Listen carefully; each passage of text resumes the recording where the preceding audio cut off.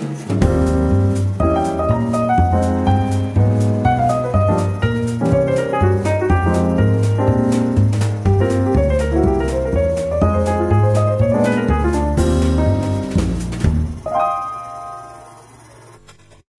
this is Stephanie Manley with Copycat.com. Today we're going to show you how to make a queso blanco. Many Mexican restaurants all around serve up a delicious white queso, and I'm going to show you how you can make a similar dish.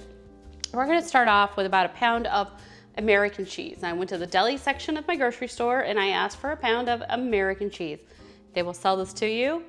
They will cut it for you. So 1 pound of American cheese. I'm also going to use about a half a pound of Monterey Jack cheese. Now I'm going to go ahead and grate that myself. Sometimes when using cheese, I find you're better off to grate it yourself, because if you ever wondered why when you buy a package of cheese from the store that's already been shredded, how it doesn't all cake up and glob together, they put an anti-caking agent on it, so it doesn't always melt like it should. So we're gonna use that. I'm gonna use a small can of fire roasted green chilies. These could be Hatch chilies or Anaheims, both will work. Can of those, and I'm gonna use a little bit of seasoning. I'm gonna use a little bit of cumin, garlic powder, and just a couple of shots of chipotle Tabasco. It really goes in here well. So we're gonna go ahead and get started. We're just going to simply melt our cheese in this pot over really low heat. So in goes our cheese. While this cheese is melting, we'll go ahead and grate this other cheese and we'll stir it in as soon as we can.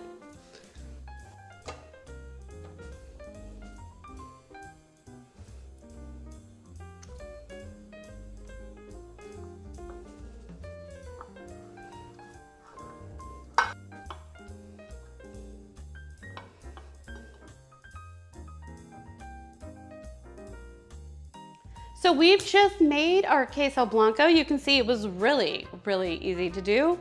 It just had some American cheese in it, white variety, some Monterey Jack cheese, and the green chili. So we'll go ahead and give this a try.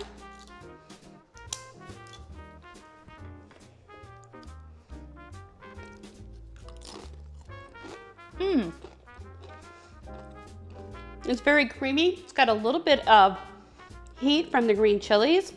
The cumin is really good in there, and so is the garlic and that chipotle.